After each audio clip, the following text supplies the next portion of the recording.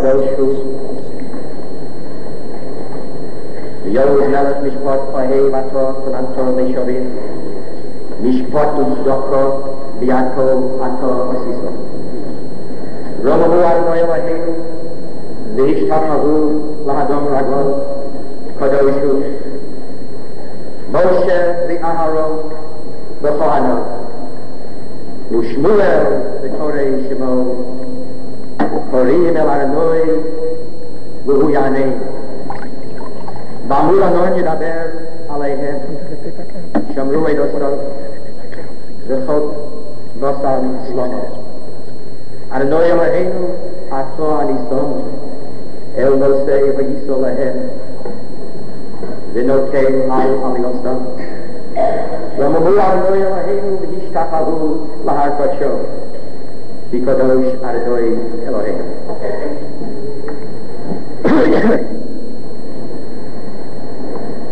The Sefer Toldos Adam. This is the book of the generations of man. The book symbolizes man. What is man if not a bundle of memories or a collection of stories? Jeremiah speaks of two books, the Sefer HaGolui, the open book, and the Sefer HaChasum, the sealed book. וכך הספר המקנו, ויש החסום ויש הגלוי. So I took the book of purchase, both that which was sealed and that which was opened. Apparently, the Sefer Toldot Adam, the book of man, is both.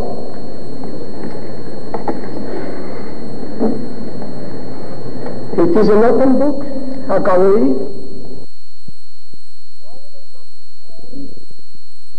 uninterruptedly telling the public story of man.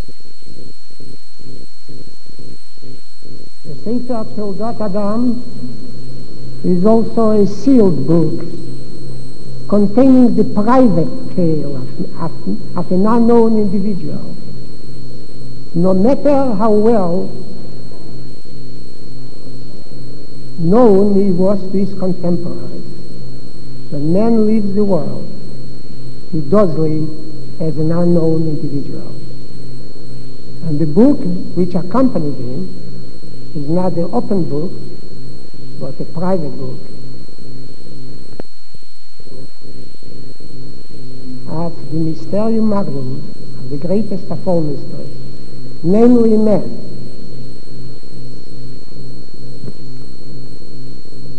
The two books are concerned with two different questions. The Sefer HaGalui, the public book, the open book, asks a very simple question. What did this particular individual do? What did he accomplish for society? What are his accomplishments? The public book is accomplishment-oriented. And the answer to this question, which is usually given, one is formulated not in words, but in figures. The Sefer HaGalui turns man, whose story it is supposed to tell, into a mathematical equation. The individual vanishes, disappears, and he is replaced by an abstraction which tells us very little about real man himself. The private book, the Sefer HaChasum, asks a different question. It doesn't ask what did men do for society. It asks Who was he? Never mind his accomplishments, but who was the individual himself? What's about his inner world? About everything in his personality, which was so strange at times, so puzzling at times, and also so beautiful and so breathtaking.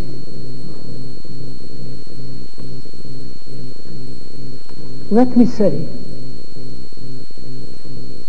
the open book of Dr. Belkin is accessible to all. Everybody can glance through its pages and read the public story or the saga of Dr. Belkin. There is no need for me to repeat and to tell you what you have known for so long. I want to devote my short remarks this morning to the private book of Dr. Belkin. Since no one has ever opened it up fully, even his closest friends who thought that they knew Dr. Belkin well did not glance into this book. It was very hard indeed to gain an insight into Dr. Belkin's complex personality, into his rich, colorful, and at times enigmatic, I may even, with your permission, say antithetic personality. The private book of Dr. Belkin remained a Sefer Echosum, a sealed, mysterious book. Let us submit up now to the last opportunity before we bid farewell to read a few pages in that private book. It didn't confine in many, and we know very little about it. Let me try to gain an insight into it. First question of the private book is, who was he? Not what did he accomplish.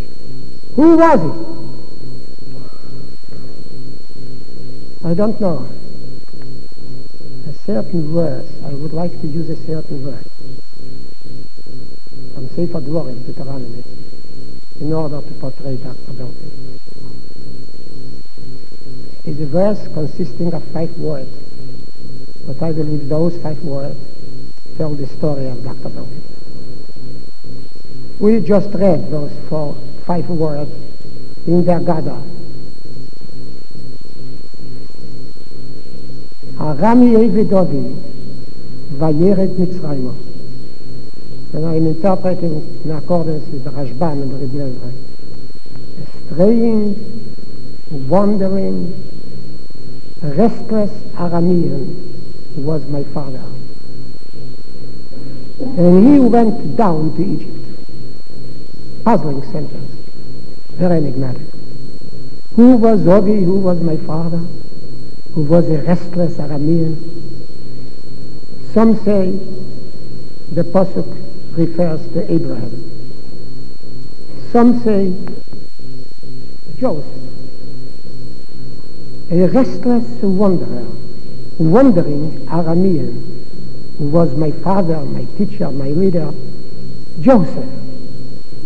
And his restlessness, because he was restless, he went to Egypt, was taken to Egypt. Why was Joseph a Nevid, a restless fellow? Because he was a dreamer, a visionary. We all know that he dreamt of many things, many. He dreamt of crops, harvest, and sheaves. He also dreamt of distant stars and moons. He dreamt of material things as well as of spiritual values. And let me paraphrase this passage. A restless Lithuanian yeshiva Talmud student was my friend, Dr. Belkin. He always reminded me of Joseph of old. He also dreamt. He also beheld a vision. Whenever I entered his room unannounced, I didn't do it frequently. I used to find him dreaming. I simply saw the dream in his eyes. His glance used to be fixed on something far and on something unknown to me, please. Now the question is, what did he dream about? He was an Aramean, a restless Lithuanian. What did he dream about? He dreamt of a generation of young American Jews who would combine both an excellent Torah education, and let me tell you, Dr. Belkin's standards of halachic scholarship were very high. I knew him well. I'll repeat, he dreamt of a generation of young American Jews who would combine both an excellent Torah education with the capability of participating in the scientifically oriented and technologically minded complex American economy. He used to tell me, Talmidei Chachomim must not be denied the many career opportunities offered to the average American boy who attends another American academic institution. And he used to tell me many times, if we expect our plans concerning a thriving, dynamic, self-respecting Jewish religious community to come true, then we must see to it that the latter, the Jewish religious community, be integrated in the very economy of our country, enjoying its blessings in full. It must not remain on the periphery and be envious of those who are in the center. Yeah, this is the dream of the sheaves, with one sheaf in the middle, the other sheaves on the periphery.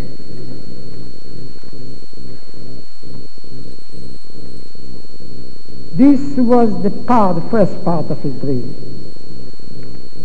Then, this dream was not as bold as the second dream, which I'm going to speak about. Another question arose. Who is supposed to provide the Bnei Torah, the Talmidei Chachomim, with the scientific training? Practical people said, let us teach them Torah and let them study medicine, physics, biology, etc. in secular non-Jewish institutions. However, Dr. Belkin, the restless spirit, the Aramean, the restless nomad, had another dream. And the second dream was bolder, more daring than the first dream. This was his original dream. No one shared his opinion, not even people who were very close to him. Dr. Belkin used to tell me, if they can, why can't we? He wanted to show to the Jewish as well as the non-Jewish community that the Orthodox Jew is capable of establishing scientific educational institutions as the non-Jew or the secular Jew is. He told me once that when he presented the plan of a medical school under the auspices of the yeshiva to an internationally known abdominal Jewish surgeon, that the latter became so indignant that he said the whole project is not only impractical but arrogant as well. And perhaps he was right, the surgeon. It was arrogant.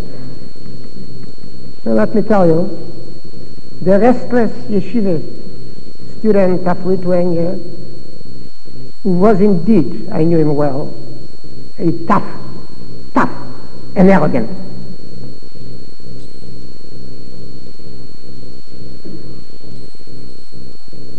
However, his arrogance was translated into reality. And isn't the Jew an arrogant person, defying for thousands of years the whole world? And isn't little Israel an arrogant nation, defying the United Nations of the world?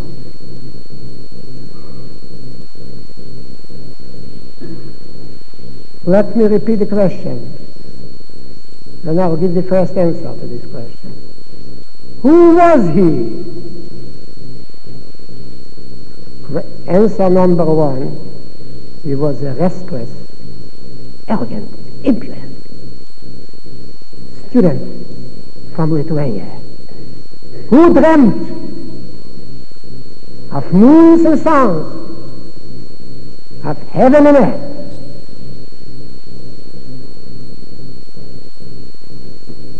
However, let me rephrase the question. Who was this tough, bold, restless dreamer? Who was it? What else was it? All right, a dreamer, to be a dreamer is wonderful. What else was it? And let me give you the second answer. The arrogant dreamer, the restless yeshiva bacher, the Rarami Evi, who was a great teacher, a Rosh Yeshiva. This fact is not mentioned in the Sefer HaGalui. Dr. Belkin, the Sefer HaGalui in the press, is a mathematical equation, not real man. This restless dreamer, who was a magnificent teacher. I've spent my life in teaching. I know teacher. He was a magnificent teacher. He was perhaps the teacher par excellence.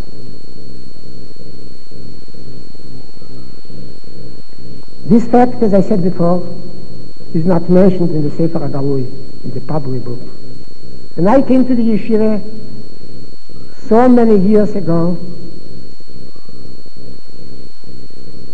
Dr. Belkin taught Talmud, was a Rosh Yeshiva, in the junior class. The boys, his boys. Look right, I see a number of them right here in the auditorium. The boys, after spending a year or two in his class, used to come to me, to my class. And let me tell you, I can bear witness, that the boys who were so well trained, so well prepared, that to teach them, as far as I was concerned, was a source of pleasure.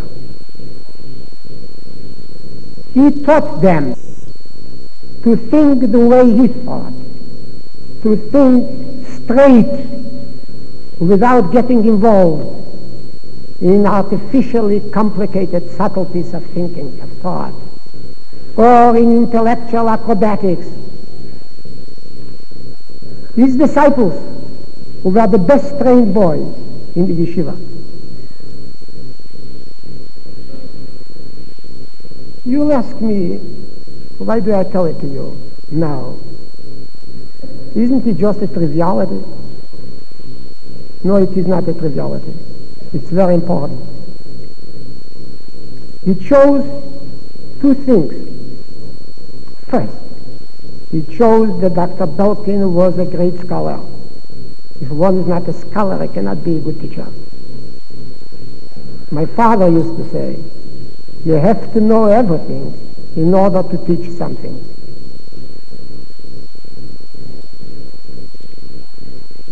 He was a Gavre Rabbo, a great scholar in the full sense of the word.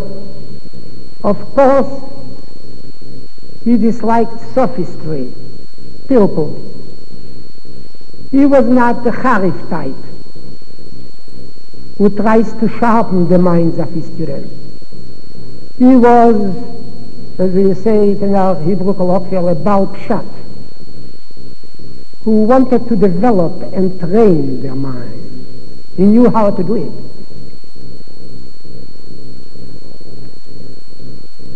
He always moved along a straight line. He knew neither of angles, nor of curves, nor of corners. His thinking was two-dimensional. His code, so to say, his code of arms, his lomdes, the symbol of his lomdes, was the geometric plane. He did not engage in the so-called analysis of depth. He had no trust in the thin abstractions of three-dimensional thinking. But whatever he said was logical, was plain, was understandable.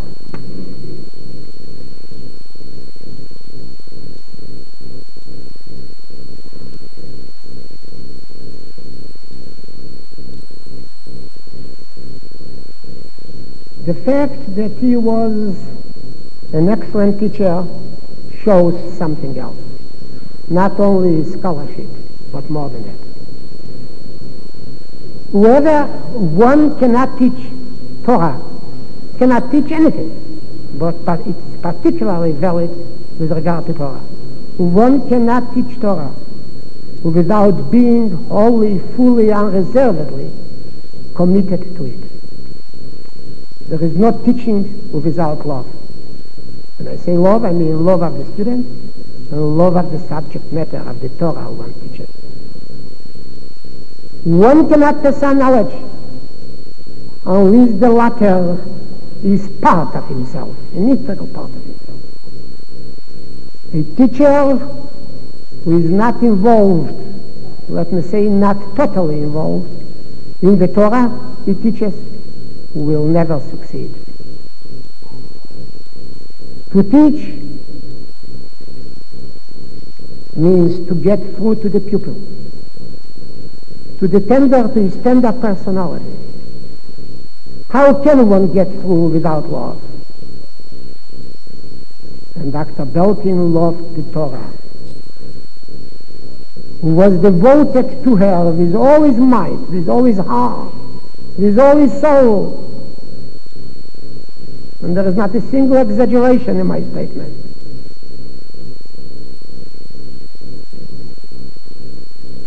He is responsible for the fact, only he, that Yeshiva Srebitz-Kolchona now, as of today, is a great center of Torah, and that as far as the attainment of Lomdes, good, real, genuine scholarship is concerned, it is the best place in the United States. Just, you don't have to believe me, just take a look at the young Rosh Yeshivas who sit right to my, over there, to my right. They were trained right here. They are the finest Rosh Yeshivas. Any institution, here or in Israel, any institution, now at present or 100 years ago, would take or would have taken pride in them. Where were they trained? As I said, here. Of course, they were trained by the faculty of the Rosh Yeshiva. Correct. But all that transpired under his guidance. He carried this banner. He imbued us with the spirit, with the faith, and with the optimistic view that we'll finally emerge victorious.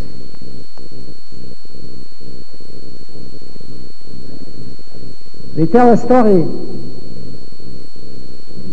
about Marshal Foch, the commander-in-chief of the Allied forces in the First World War.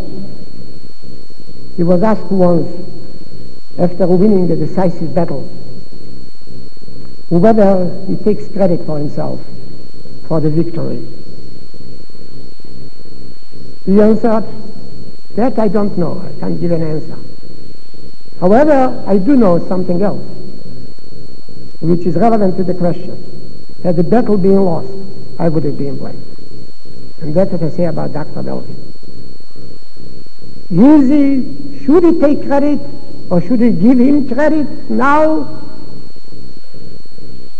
for the fact that hundreds of young American boys came in a state of ignorance to the yeshiva, left the yeshiva, slummed him? Or credit is not, we don't owe him any credit? I don't know, the way Marshal Foch said. But I know very well that the yeshiva failed, he would have been blamed. That means credit is due to him. He was a Torah par excellence.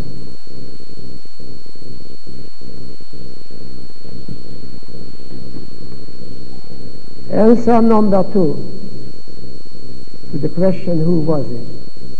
He was a restless dreamer who was an excellent teacher and who was in love with Torah.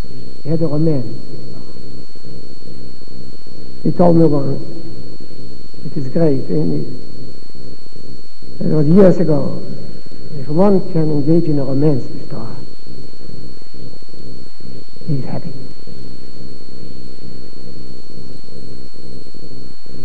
Yeah, but now let me ask the second question. Who was this restless teacher, Rosh Yeshiva, and lover of the Torah? Who was he again? I would like to know a little more about him. But let us probe it, his personality.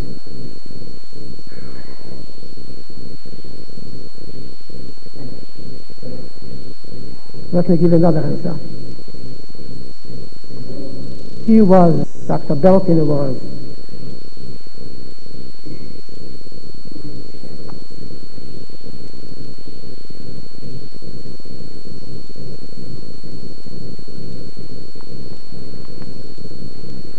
Dr. Belkin was a charming person.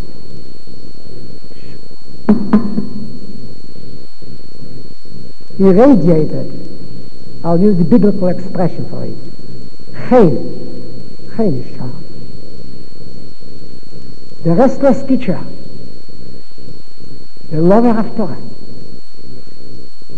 like Joseph of old, again, attracted people. He was indeed charming.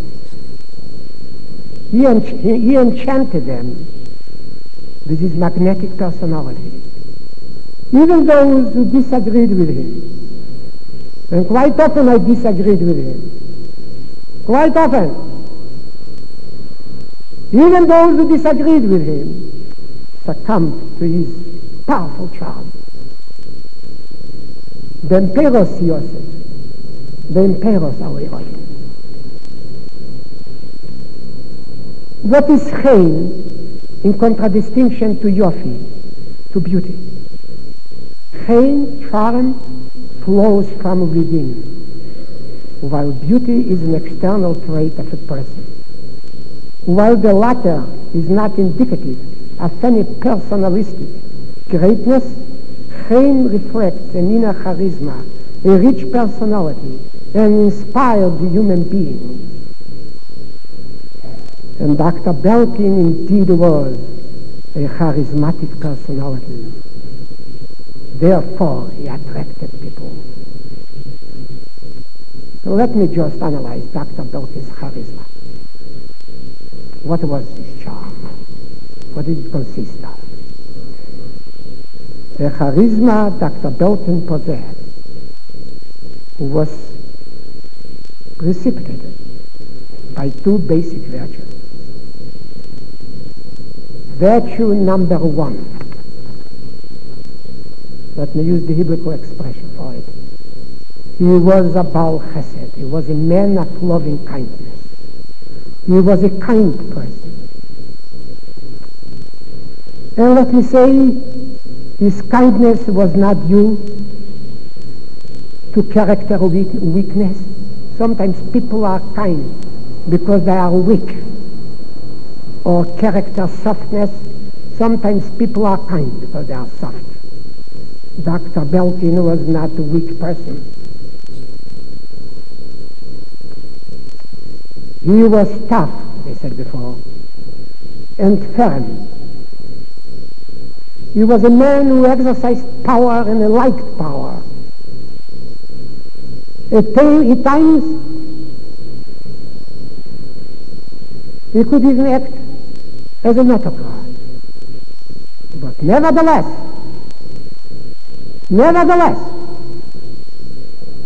he was a kind person.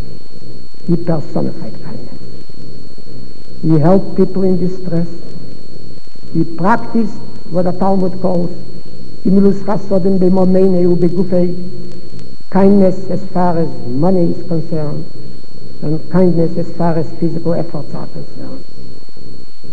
When he was just a young teacher, when I came to that institution with a meager salary, which was not always paid on time, he used to give away money, his last money, to poor students. There are a number of students who could confirm my story right here in the hall. And many students told me, many boys told me, that if not for Dr. Belkin's helping hand, they would have never completed their studies. He, in spite of the fact that he was not sentimental, had the ability to share in the pain or in the misery of others. He had the ability to experience the distress of other people. He had an open hand, an open pocket, and an open heart, without being overwhelmed by sentiment. He was very reserved, very restrained. He never expected people, the people whom he helped, to reciprocate. And hardly a few reciprocated. Hardly a few. He just did what he felt he should do and dismissed the whole incident from his mind. If there was a person who was not appreciated by his own friends, this was Dr. Belkin. He was the most unappreciated, restless dreamer, an excellent teacher, and kind person, the most unappreciated in the world.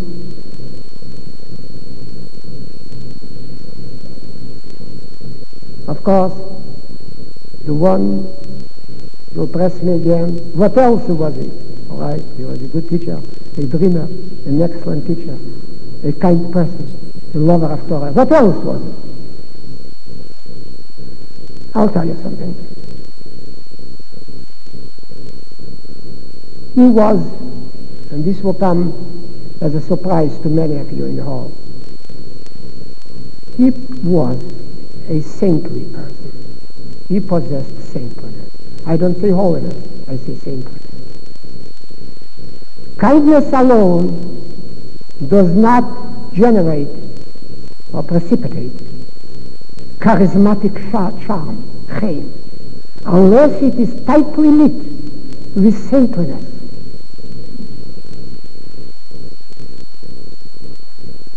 And Dr. Belkin was a saintly person. And I understand that you ask me, in what manner and what respect did he manifest saintliness? I'll tell you. In four respects. First, he was a sene botza. He hated gain. You know the biblical expression, sene botza. To hate gain, to hate profit, to hate money. A saintly person is a sene botza. And Dr. Belkin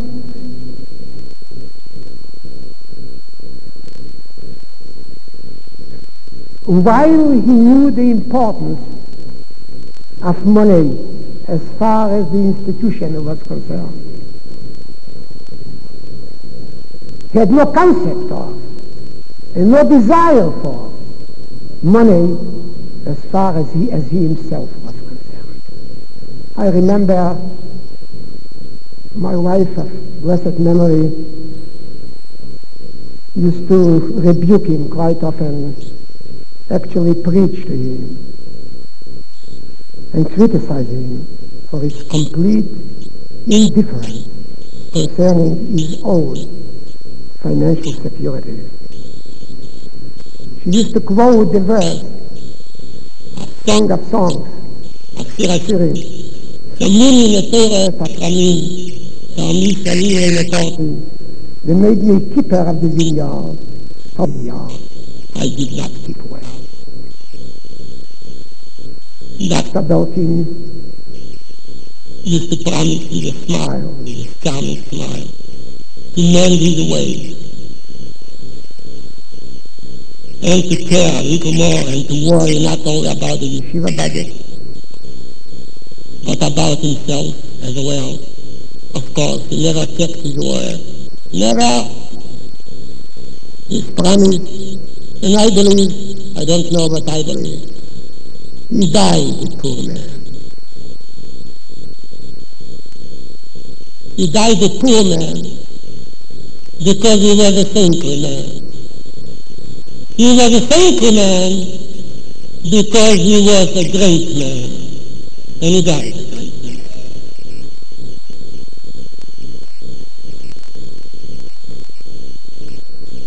He simply was a sene botza. He raised so much money, he was a wizard. A wizard as a solicitor. He had imagination and free pertaining to the financial security of the institution. He was a plain, and I'll use a Hebrew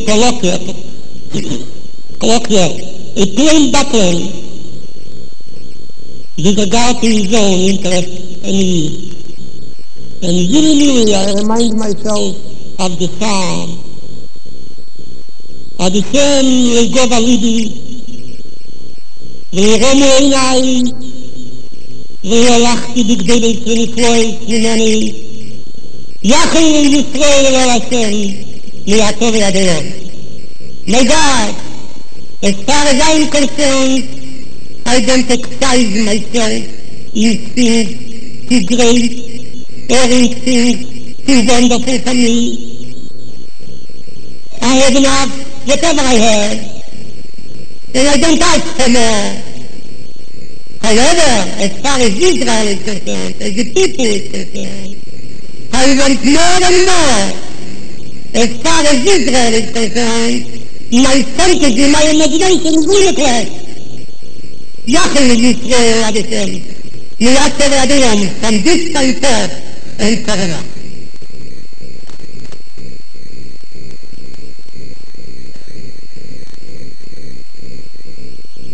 Dr. Belkin was a saintly person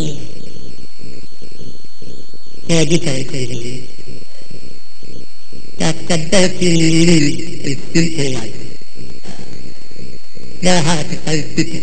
Nowadays, they are satisfied with a simple life. Very simple life.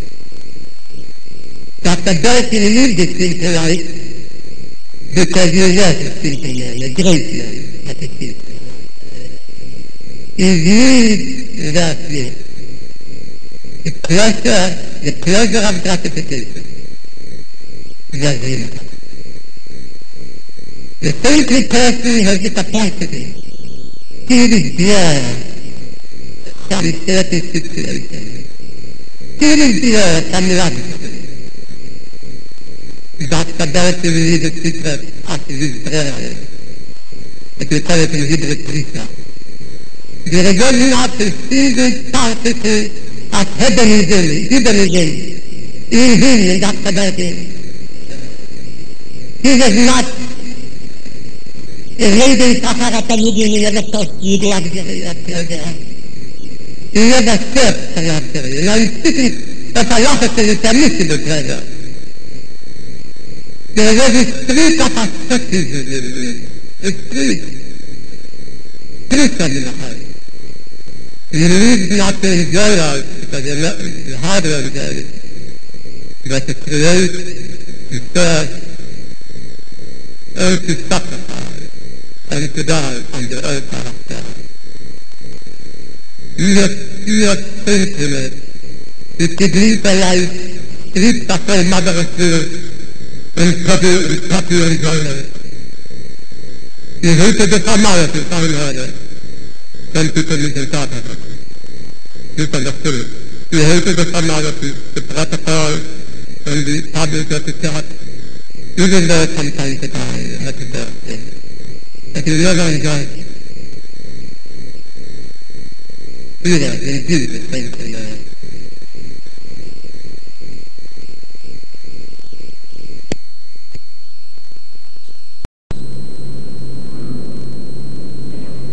He was also a saintly person in his relationship to Yisrael. Dr. Belkin knew how to accept suffering. He suffered with dignity. Dr. Belkin knew, as I said, to suffer, how to meet crisis, and how to confront disaster. He never complained. I've never heard from him. I've never heard a single complaint from him. He never complained. He never asked any questions. He never engaged in self-righteous monologues. Vayidom Aaron, and Aaron said nothing. A great man, a saintly man, says nothing.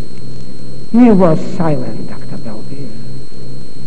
A saintly person must possess the heroic quality of being mute at a time when one is ready to talk. Dr. Belkin had all four virtues. Sinas Botza, Prisha min Tanugim, Washing Nikio, and Kabbalah Yisrael. He hated gain. He could withdraw. The movement of recoil was known to him. He had dignified speech, clean, dignified speech. In general, he was clean. Inwardly, he was clean. And he knew how to suffer and to sacrifice. That's why he had a charismatic personality. To saintliness together with kindness made a charismatic personality. Of course, I could go on and on to tell you about it. This kind, saintly man has departed from us. It is hard to imagine, particularly, that at the next yeshiva celebration, Dr. Belkin will not be present, will not sit next to me, and will not whisper something into my ear. I can hardly visualize leaving the yeshiva in September before Rosh Hashanah, or in March or April before Pesach, without going up to the 5th floor. We didn't talk much to each other, but somehow his mere presence used to have a cathartic, redemptive influence upon me. There was peace in him, and this feeling of peace was very contagious. And suddenly I used to find peace within myself. And I believe the Rosh Yeshiva right here will not mind if I'll tell Dr. Belkin a few words. The Rosh Yeshiva here feel very lonely. Very lonely. They indeed mourn your passing. They cannot separate. They cannot imagine the yeshiva without Dr. Belkin. They prayed for you during the last 10 months of your illness, and they refused to accept the frightening news about the medical prognosis. We simply refused to accept it, even though that we deep down our heart we knew that the prognosis was true. We acted like the disciples of Judah the Prince of Rabbeinu HaKodesh, who said when the great master was about to die, whoever will bring the bad tidings that the master has died will be killed, murdered. I used to resent anybody who told me that my optimism is unfounded. However, it happened. We prayed for miracles. Apparently we were unworthy of the miracle. It happened. We can ask just to bid you farewell. Lech l'shalom. V'sanuach v'ketz hayomim gerolcha. We promise thee that the yeshiva will be guarded by us, and it will continue to be a great center of Torah. Your name will never be forgotten.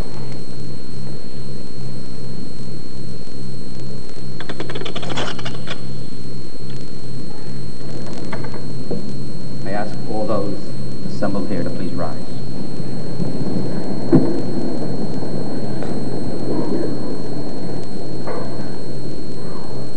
Michtam LeDavid, Shomreini El, Tichasiti Vach, Omat Laranoi Oto, Tavosi Baal Olecha, Likdoshim Asher Boret Temo, Vadilei Kol Chetziva, Yirbu Atfosam Acher Mohoru, Balastich Miskehem Midov, Uvaleso Eshmosam Al-Fosoi.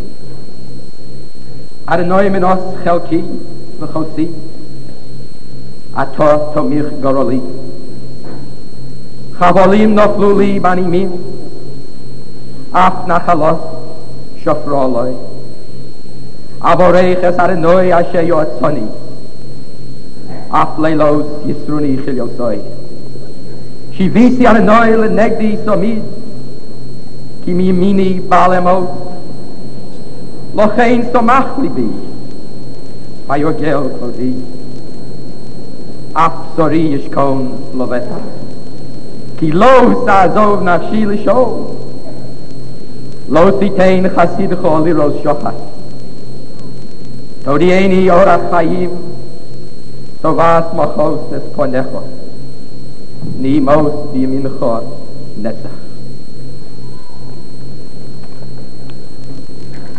Kvura, interment, will take place at the Bethel Cemetery, Paramus, New Jersey. Please remain standing at your seats until the Aron casket, followed by the family, Rosh Yeshiva, members of the various boards of the university, and leading administrators and dignitaries have left the hall. The Nosei Aron pallbearers have been taken from among the earliest students and disciples of Dr. Belkin. And all his former students who are here will follow. You may accompany the Aron until 182nd Street, where the hearse will halt sufficiently to allow all those who plan to go to the cemetery to get to their cars and join the funeral procession.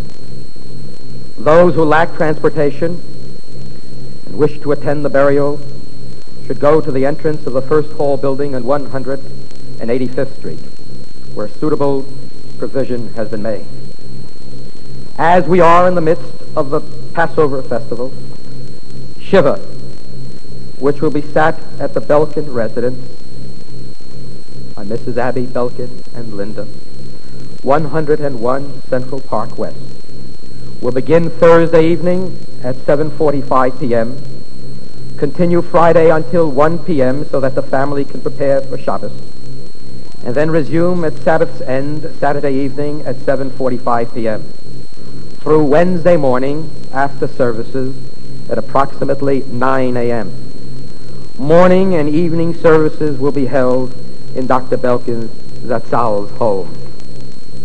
The Roshei HaYeshiva, the Histadrut Mosmachei HaYeshiva Rabbinic Alumni, and the Talmidei HaYeshiva, the thousands of students of our yeshiva, have solemnly undertaken the study of the entire Mishnayos during Shloshim, the initial 30-day period of mourning, as well as Chalukas Hashas, the division and the completion of the study of the entire Talmud itself by the first Yortzeit, the first anniversary of the passing of Moreinu Rabbeinu, Harav Reb Shmuel ben Shlomo Belkin, Zecher Tzadik V'Racha,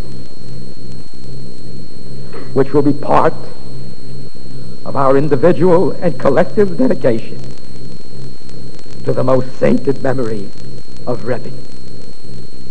A Hesped Memorial Assembly, Emir Hashem, will be held at Yeshiva at the conclusion of the Shloshim. I ask the pallbearers who have been designated to come to the Aron.